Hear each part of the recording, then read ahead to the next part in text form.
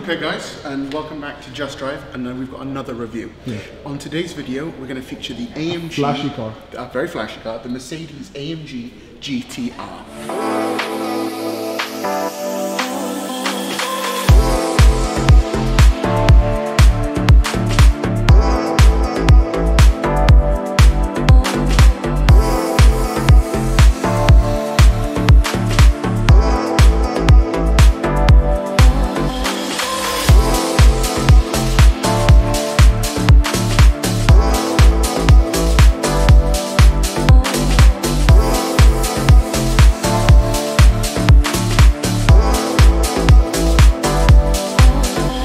This is an incredible spec? Not car? just spec, but individual model. Everything. Everything. This, if you couldn't tell, is a car that both me and Ahmed very much admire and really hope to add to our garage. The bonnet. Everything about it. So, as you already know, Ahmed, this is a 4-litre V8. Now this is hang on, if I'm getting to it.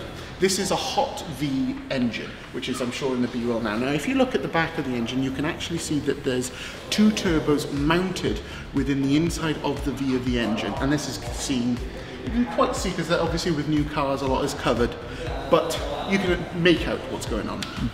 So this car creates 577 brake horsepower and 700 Newton meters of torque, or 515 foot-pounds. Now, not only is this car finished in Green Hell Magna, and it is certainly a very good looking car. Going around it, it's quite a high specification.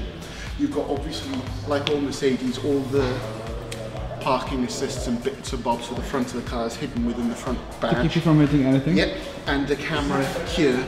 No, this is a sensor, sorry. The parking sensors are front and side.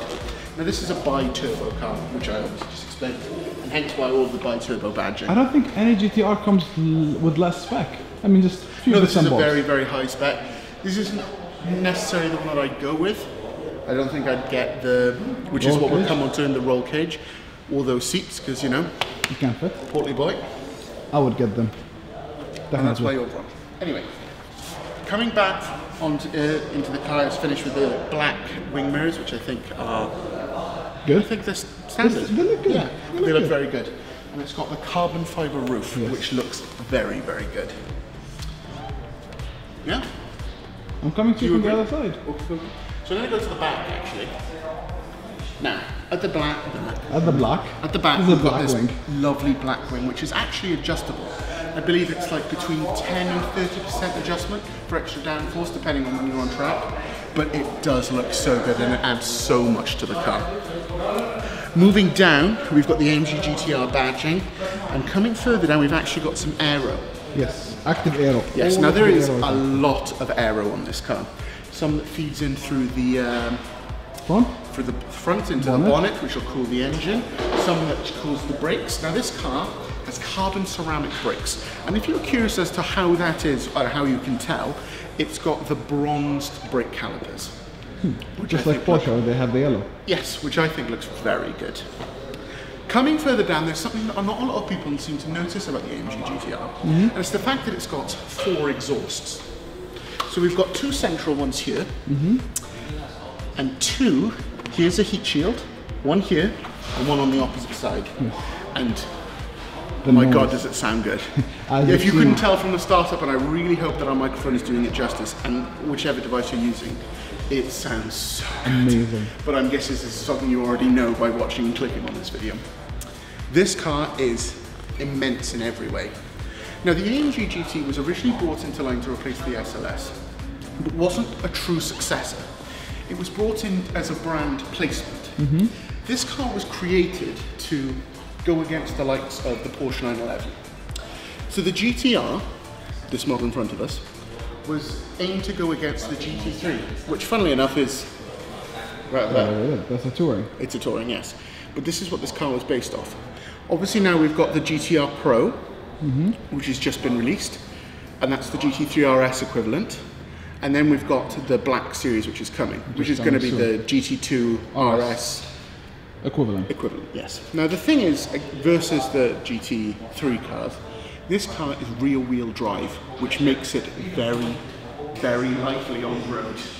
And with the valuable drift control. Yes, I mean, you are a very brave soul if you turn that anything other than full, because this car, yes, in today's terms, 577 horsepower isn't that much when you compare it to the Aventador and Supercar, Hypercar levels, but this is a sports track car, and it is a good one at that. So, if we head on to the interior of the car, oh, sorry, Ahmed, do you have something to say? No. Okay. So to the interior. If we continue to head on to the exterior, I can point you out in a room. Okay. So one of the main things that I really like about this car is the seating position. Now you sit so low in this car that the door sills are actually above your shoulder, and it really gives you that sitting in a Batmobile feeling. You've got this long bonnet in front of you, this incredible grumbly noise behind you, and it really makes it a sense of occasion, especially for a sports car. Now this model's got the optional track seats, the ones that will keep you in place. Now this isn't the ones I choose, not out of choice, but out of other reasons. Other reasons. But otherwise, this is exactly how I'd expect the interior. It's got the Alcantara steering wheel, which looks so good. Now yes, there's been a refresh of the AMG GTR, and there is a new steering wheel. I'm gonna try to get into the inside. Yep. Ooh, just lovely.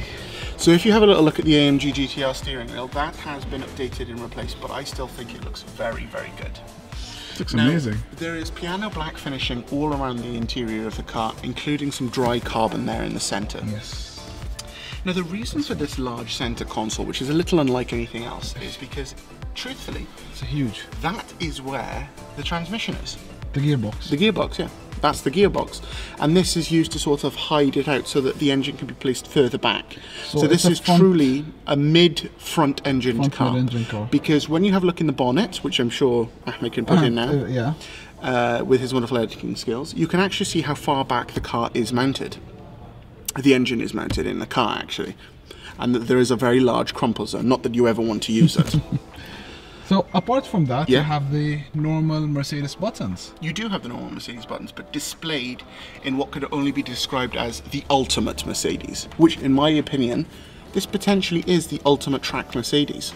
Now, did you know this fact that why these things are placed like this, in a V shape, to represent each of the V8 cylinders? Oh, I did not know that. So we have 4 buttons there, 4 buttons here, and a V. So it represents the V8. Yes. Now, looking around the car, you know, you've got all your comfort settings and obviously the traction control button there in the center, which is a dial that is a variable adjustment on how much traction control you are actually getting. Just say TC. TC. And you've got to be a very brave soul to put it to anything other than on. It tells you to take care. It's a TC. Well, yeah, take care. You've got, you know, everything you expect with the Mercedes. It is a very comfortable car with a brilliant AC system and a great ride. Now, there have been comments from owners who do own these cars and say that if you're above, you've got to be above 6 foot to comfortably drive it. In centimeters? 185? Okay. Ish, I don't know. But otherwise, I think this is truly a really good looking car. Don't forget to capture the back there with the painted to the exterior roll cage. Should we head onto the trunk and show them the capacity? Yes, we shall. So let me open the trunk using this button. Oops. Or you can also open it with a key, which Ahmed, you actually have on you. Well, do I have the key? Yes. Ah, you had it on you. So moving to the trunk, at the back of the car. Yeah, at the back of the car here, we've got obviously this lovely key, which is very Mercedes, except on the back you've really got the AMG badge, which isn't on every car, not AMG models anyway. Sure. Non-AMG models. Opening the trunk. So by opening the trunk, unlock. Open. So imagine it's opened, okay? Let's just open it from this the inside. I mean... Oh, I did it. You have to hold down on it. So, opening the trunk. Do you want to reshoot that? You're welcome. No. Okay. Let people see that. We'll just let everybody know that we don't actually know what we're doing, we're just fumbling through it. As usual. Now, this has actually got a very large capacity for a boot, and especially of that of a car of its size. I mean, this goes against the 911, and this definitely carries a lot more. 1 point for the Mercedes, Ahmed. Take that. However, another reason I wouldn't take it with the roll cage is obviously you've got that bit more room. and you have a lot of storing space, and you have the harness. So this car is for sale at Elegant Motors, which is around 55,000 dinar. Now retail price of this car is 85,000 dinar. So you've got a bit of a steal for what? 1-year-old car? Yeah. Comes with track pack stuff, full AMG stuff, and safety harnesses. Yes. Now, something I really like about the boot, because I'm super awkward and would definitely do something wrong, a little grab handle to close it. Requires a little bit of force, something I've not done clearly. And just like dropping a bonnet, done. That's it. That's it. So that was the Mercedes AMG GTR. A little walk through, a bit of a startup, and our thoughts on the car. What a lovely car. Yep. So if you've got any thoughts on the car, leave them down below. And Ahmed, I'll let you do the honors. Sure. As you guys might have said, don't forget to like, comment, subscribe, and turn on the notification bell. And tell us what do you think of this Magna Green AMG GTR. Unless you don't like it, then don't bother. No, even though. I don't want to hear just let us know in the comment section below. Even if you're wrong. And until next time, just right.